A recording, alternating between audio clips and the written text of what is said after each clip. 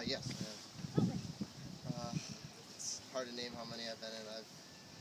I've been sailing since I was around 8, so I've been sailing a lot of regattas.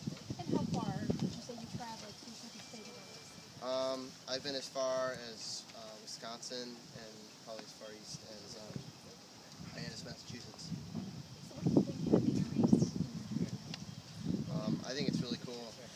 I've seen a lot of other races around here, the IFDS Worlds, the J24 Worlds, which happened last year.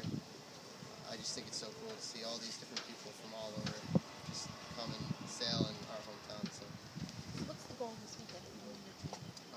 just place as well as we can, sail fast, just get across the line as fast as we can. You guys have a team name? Yeah, we're 5 youths.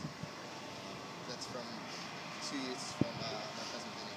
So we kind of elaborated off that. So there's 5 of us. How did the 5 of you get together? Well, we've been sailing. Most of us have been sailing since we were little. We really got together to high school sailing at the Rochester Yacht Club. So we just kind of, and also through summer. So we just thought, hey, why don't we do this? Try to see how we do. So How's it going so far? it's a long process. We've been slowly practicing, learning the ropes. Because every boat's different the way you sail it.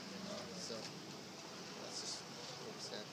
Do you think that you guys face any type of disadvantage because you're a younger competitor? I don't think so.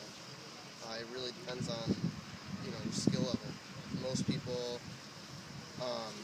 being older, they've been sailing a lot longer. They do it, but if you play the shifts right, you can go fast and you can win.